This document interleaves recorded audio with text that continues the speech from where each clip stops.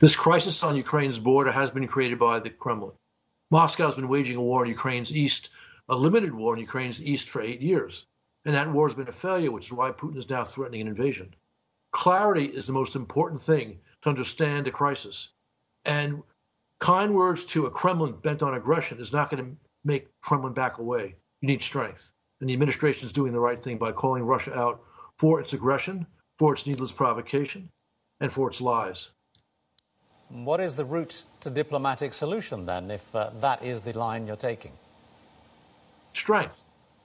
The West has tried to accommodate, and I'm using that polite word, not appease, to accommodate the Kremlin when Moscow launched a war on Georgia in 2008.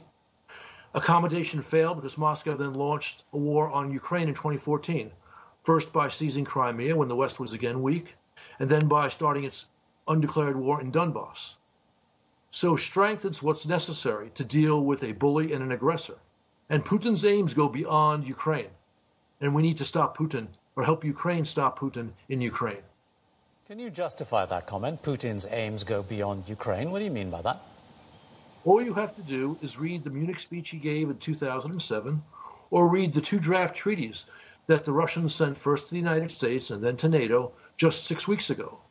Putin wants not just a pledge by NATO that no new country can join NATO.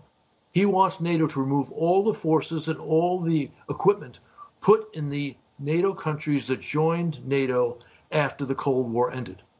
This would give Putin the ability to extend his influence, not just on the countries in the former Soviet Union, like Ukraine, but also countries in the former Warsaw Pact, like Poland, like Romania, like Hungary. And this is very much contradicts American interest. It very much contradicts the treaties that the Russians themselves, I should say the declarations that the Russians themselves signed, like the Paris Charter, like the Helsinki Final Act.